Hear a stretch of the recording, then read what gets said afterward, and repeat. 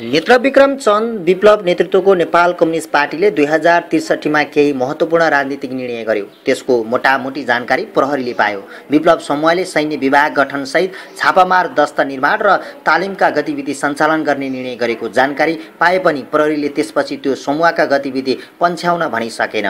प्रहरी आफै अलमलमा पर्यो। विप्लव समूहका छापामार कारबाहीबारे पूर्व सूचना सुन्ने रहेको प्रहरीले नक्खु बम विस्फोट र रोहन गुरुङको घरमा बम विस्फोटका घटना रोक्न सकेन। यस्तै एकै दिन एनसेलका दर्जनौं टारमा भएका आक्रमण रोक्न समेत प्रहरी असफल बन्यो। काठमाडौँ उपत्यका केन्द्रित गुण्डा नाइकेका पछिल्ला गतिविधि सूक्ष्म निगरानीमा राखे पनि प्रहरीले 6 महिनामा तयार निर्माण व्यवसायी महासङ्घका तत्कालीन अध्यक्ष शरद कुमार गौचनको हत्या सहितका घटनाको पूर्व सूचना पाउन सकेन। गुण्डा समूहले उनीसहित दुर्गा तिवारी र बलु पौडेलको हत्या गर्यो। प्रहरीले ललितपुर जावला खेलको स्ट्यान्डर्ड चार्टर बैंक लुटपाटदेखि वरिष्ठ न्युरोसर्जन स्वर्गीय उपेन्द्र देवकोटाकी छोरी मेगा देवकोटाको अपहरणसम्मका घटनाको सफल अनुसन्धान त गर्यो, तर घटना रोक्न सक्ने पूर्व सूचना पाउन सकेन। यसरी पूर्व सूचनाकै अभावमा ठूला अपहरण, फिरौती र अवैध असुलीले गुण्डा समूह बलियो बन्दै गए पनि प्रहरी कमजोर बन्यो। महत्त्वपूर्ण सूचनाका लागि प्रहरीले आधिकारिक र साङ्गठनिक रूपमा खर्च गर्ने अवस्था छैन। एकजना वरिष्ठ प्रहरी अधिकारी भन्छन्, राजनीतिक वा गुण्डा समूहको सूचना पाउन उनीहरूकै सदस्यलाई सुराकीका रूपमा परिचालन गर्न खर्च चाहिन्छ। ती अधिकारीका अनुसार अहिलेसम्म महत्त्वपूर्ण घटनामा प्रहरी अधिकारीहरूले अन्य बजेटबाट खर्च कटौती गरेर वा शीर्षक मिलाएर खर्च गरिरहेका छन्। यसरी काम गर्दा प्रहरी अधिकारी प्रचलित भ्रष्टाचार निवारण ऐन विरुद्ध संलग्न भए जस्तो देखिन्छ।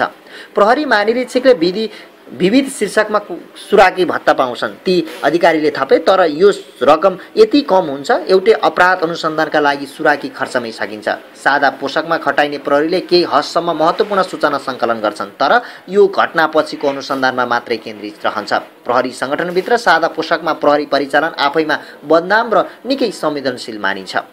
कुनै प्रहरी अधिकारीलाई यति बेला सुराकी बनाएर गुण्डा समूह वा विधानसभात्मक गतिविधिमा संलग्न समूहमा पठाउने कल्पना गर्न सकिँदैन। ती अधिकारीले भने यसका लागि त्यही समूहभित्रका सदस्यलाई नै रकम दिएर सूचना सङ्कलन गर्ने सरकारी बजेट आवश्यक हुन्छ।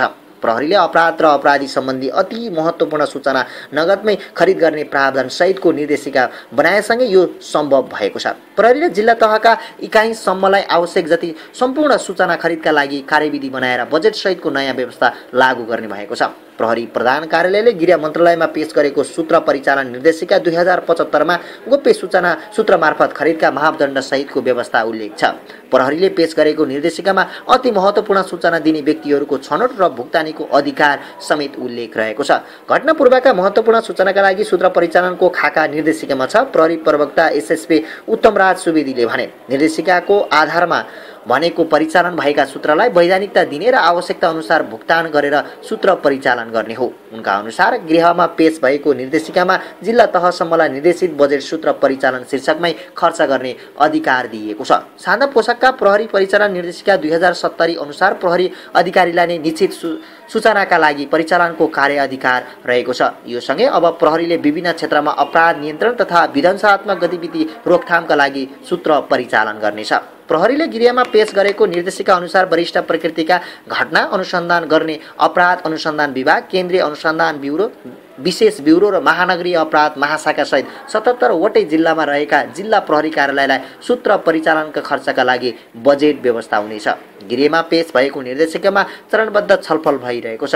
हामीले यति नै रकम उल्लेख गरेका छैनौँ, प्रहरी प्रधान कार्यालयका अर्का वरिष्ठ अधिकारी भन्छन्। बदलिँदो परिस्थितिमा वार्षिक 10 करोडसम्म सूत्र परिचालनमा खर्च हुन सक्छ, जुन राज्यले अपराधको बढ्दो पारो नियन्त्रणमा खर्चन जरुरी छ। प्रहरीले निर्देशिका पारित भएसँगै विदेशी आप्रवासीका गतिविधिसम्मको निगरानी र उनीहरूका गतिविधिको पूर्व सूचनाका लागि समेत उनीहरूसँगै निकट रहेका व्यक्तिहरूलाई सूत्रका रूपमा परिचालन गर्न सकिनेछ। यस्तै अन्तर्राष्ट्रिय आतंकवाद, धार्मिक कट्टरपन्थी र विध्वंसात्मक गतिविधिमा संलग्न समूहहरूका विषयमा समेत पूर्व सूचना पाउने विश्वास प्रहरी प्रधान कार्यालयको छ। प्रहरीले प्रविधिको प्रयोग गरी हुने ठूला आपराधिक घटना र विप्लव समूह जस्ता साना ठूला समूहको गतिविधि नियन्त्रणका लागि निर्देशिका तयार गरेको हो। नेपालमा बढ्दो अन्तर्राष्ट्रिय आपराधिक गिरोहका गतिविधि नियन्त्रणका लागि सूत्र परिचालन रणनीतिक प्रहरी प्रधान कार्यालय अवस्थित अपराध अनुसन्धान तथा कार्य विभागले तयार गर्नेछ। नेपाल अन्तर्राष्ट्रिय माफियाको ट्रान्जिटबाट एक तह बढुवा भएको छ। प्रहरी अधिकारीको दाबी छ लागु औषध, मानव ओसार पसार र आतंककारी गतिविधि नियन्त्रणका लागि समेत विभिन्न क्षेत्रका व्यक्तिलाई सूत्रका रूपमा नगद भुक्तान गरेर परिचालन गर्ने प्रहरीको सुविधा चाहिन्छ। प्रहरीले पेश गरेको निर्देशिका अनुसार पटक पटक र महिनावारी रूपमै सूत्रलाई भुक्तानीको व्यवस्था गरिएको छ। यो अन्तर्राष्ट्रिय प्रचलनमा रहेको व्यवस्था हो। प्रहरीले विमानस्थल, सीमा नाका, होटल, रेस्टुरेन्ट, सार्वजनिक सवारी साधन, गुण्डा समूहका सदस्यदेखि सामान्य किसानसम्मलाई सूत्रका रूपमा प्रयोग गर्ने गरेको छ।